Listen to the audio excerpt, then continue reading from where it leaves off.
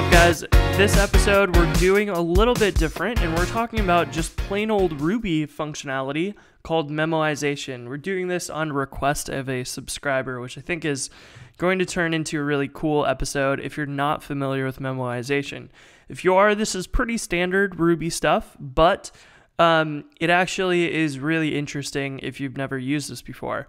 So what we're going to talk about is just this really simple example here, where you have a model or a class or whatever, and it does some sort of calculation. So for example, in our mailboxer code, we have a name for the user, and every single time that you call this name method, it has to create a new string in memory and then insert the ID into it and then finally return that. So this is pretty easy, but it actually has to generate this name every single time that you call this method.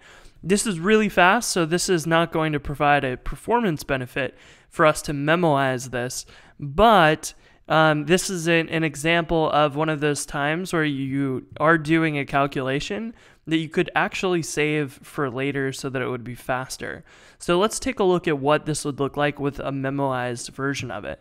So for example, the memoized version would look like this. You would say instance variable of name and the null equals operator, and here you would say your user ID is your string, or if you're using first names, last names, you could do first name, last name.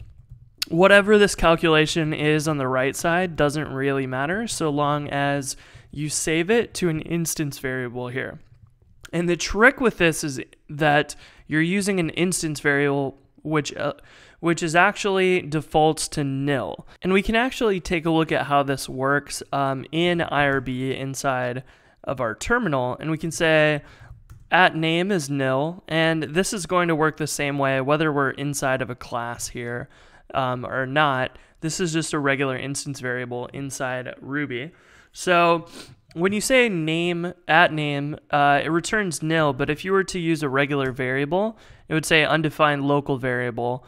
But with the instance variables, they don't throw an exception, which is kind of nice because that allows us to write a method like this that's memoized. So when we know that the instance variable is nil, we can say name or, first, last. And this is going to say, well, if the name variable is something, return that. Otherwise, return the first, last string. So if we were to say @name equals Chris Oliver, then we could say the same thing, and you're going to get Chris Oliver returned because this short circuits, and it says, okay, there's a response for name, so let's just return that. And that is a important feature of Ruby that allows us to do something where we say, let's reset name to nil. So we get nil again, and we can use that null equals operator, which says, do the same thing as we did right here. So say, well, let's check to see if name has a value, and we'll return that. Otherwise, we'll set it to a new value. So the null equals operator is just kind of like an or and an equals combined. So that you could say first, last, and what you're going to get here is you're going to get first and last just like we did this first time. However, the next time you access the @name variable, you're going to get that string. So this is going to do that or the first time, but it's also going to assign the result to the name instance variable. And that means that you can do this calculation on the right side where you interpolate strings together, any sort of work that you want to do on the right side, you can cache that into a variable, and so the next time you call the name method, it just simply returns name if there's a value. And then it doesn't do this complicated calculation on the right side.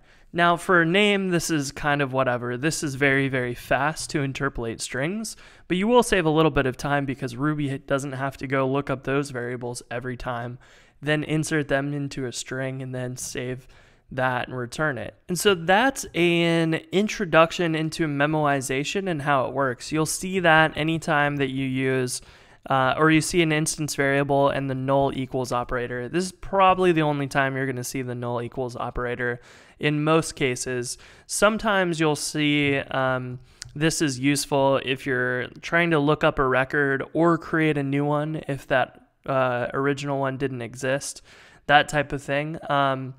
But most of the time with an instance variable, you're going to see this used for memoization. So where is this actually useful though? So let's say you have a method called spammer ? And this actually needs to do a bunch of work to analyze the user's messages in our messaging system and determine if the user is a spammer or not. So this is a case where you probably have to do a bunch of work to do that. You have to go reference all of the messages, and it does a ton of work. And so we can simulate that just by saying, let's sleep for 5 seconds. Let's imagine that that's querying the database and it's running through some algorithms and calculating whether or not the user is, probably a spammer or not. And then at the very end, it returns true or false. So let's say this returns true. If we were to do this and save this, let's go back to our terminal and let's go into the Rails console this time. And let's grab that first user and let's say user.spammer ? And you'll notice that this takes a really long time because we have to wait for 5 seconds before it returns true. And if you're Google and you're building Gmail or something like that, or even just building your own method, you don't want to wait 5 seconds. In order to generate your entire HTML page or do any work, this should probably happen one time where you cache this result. And that is exactly what memoization is great for. So if we're actually able to memoize this, we would be able to run that slow query a single time and then cache that result to make referencing that faster the next time. So let's check this out. If we were to memoize this, and the trick here is usually you want to name your instance variable very, very similar to the name of the method. Because these instance variables are shared throughout the instance, obviously, you don't want to overlap any of those names and accidentally override one of the other values. So here we could actually say, let's memoize this, and we'll do it as a block. And we'll say, let's do all of this stuff, and whatever the return value is, in our case this is true, that return value from the block will be set to the @spammer instance variable, and we'll return that. And so then if we go back and we reload our application, we can grab that user again, and here we'll say spammer ? And we'll have to wait our 5 seconds because this is the first time that it goes through that calculation. We get true, but if we run it again, you'll notice that it instantly returns the true value, and that's because it didn't have to run this block again. It's already saved the value of true into the spammer variable, and then we don't run this block a second time or a third time or a fourth time or a fifth time. So you can run this method the first time, calculate the result, and then just leave it alone, and as long as that value doesn't need to change, then you are safe to continue to cache that. So this is nifty, and it's a useful thing anytime you need to do these calculations in a request or in real time and then save them, but you don't want to save them permanently. If you actually wanted to save this, you would probably save this to the database, but in this case, there's a lot of situations where you just want to cache that variable. So another example of this that you'll probably be familiar with is anytime that you want to connect to a third-party API. So for example, if we went to the Twitter gem, let's look that up, and let's take a look at the code for setting up the Twitter client. So normally you end up going with a block of code like this. So you'd put that inside of a method here, and you'd say maybe let's call this Twitter, and you would create a Twitter client reference like this, and obviously you change out your keys and all of that. But every single time that you would want to reference the Twitter client, which might be a bunch of times from the user, you actually have to instantiate a new Twitter client. So this is fine, but it actually has to do some work to set this up. You have to look up your keys. You have to save those to the config. It has to run this block. There's quite a few different method calls happening behind the scenes just to set up this Twitter client every single time you access Twitter. And so you could say Twitter null equals this new REST client. And that is going to cache this so that you can implement the initialization just a single time. And then whenever you want to interact with their Twitter client, you can just access that. It will build it the one time, and then it won't create it every single time. And you'll be able to cache that and reuse it a bunch. So memoization adds the ability to add a little in-memory cache that you can build with just plain old Ruby code. And just a single variable that's pretty nifty. It's really, really simple code to implement.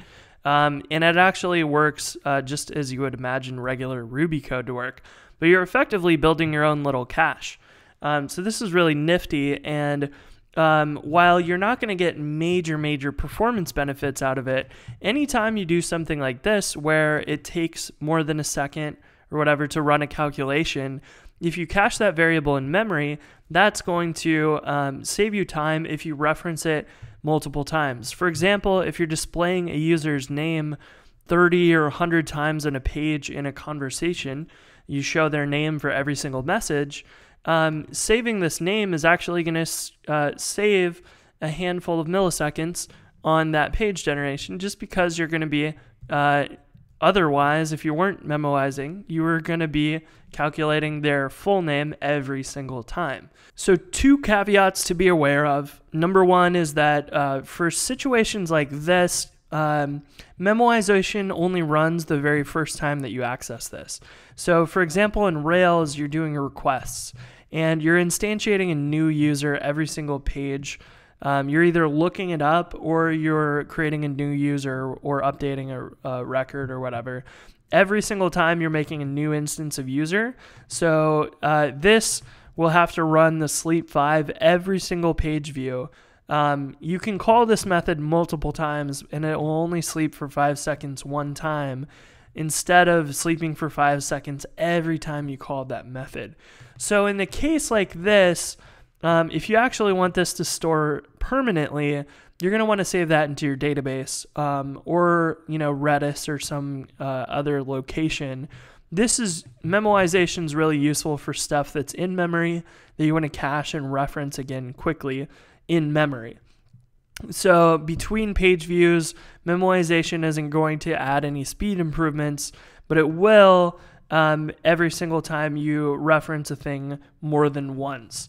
And another situation is that, for example, like this name method, if you did something like this, which chances are you won't, but if you said, let's create a new user, first name is Chris, last name is Oliver, and you said user.name, what you're going to get as your result is Chris Oliver. But if you were to say user.update, first name as John, this time when you call user.name, you're actually going to get the same result as before because this is cached in the instance variable. And there's no real good way to update this instance variable, nor should you add a way for that, because memoization should only be really used for those things that you want to save permanently. This is a weird case, but sometimes you'll use memoizations in places that it shouldn't be. For example, like this, where you want to change the result.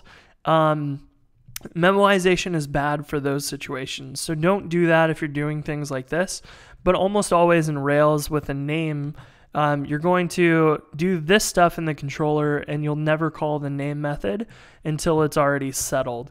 So you'll be able to memoize and display the name a whole bunch of times, and each one of these, in this case, would now be John Oliver. And it would just look like that in your views. So this would be code that you would run in your views, and that would be totally fine. if you're mixing those method calls and changing these variables behind the scenes, then you're going to get some odd results or sort of unexpected results. So you just have to be careful that you are memoizing things that should stay permanently that way, at least for the lifetime of the instance that you're working on. So keep that stuff in mind. It makes a lot of sense for these that are going to be used a bunch of times. So for example, in the background, maybe you have a Twitter sync that happens and you need to make a bunch of API requests to Twitter. Absolutely memoize that, because then you can reference this a whole bunch of times. You can make all your API requests and never have to instantiate the Twitter client more than once, which is super useful for that. Same probably goes with name. Normally I'll do this with name because I'm never doing that odd use case of updating the name after I looked at it. So that is an introduction to memoization. Be aware of the caveats. It can occasionally cause some weird results if you're doing it wrong and you want things to change. Don't use memoization for those cases, but in other situations, it makes perfect sense and actually can speed up your code quite a lot because you don't have to do all of this work on the right side of the null equals operator.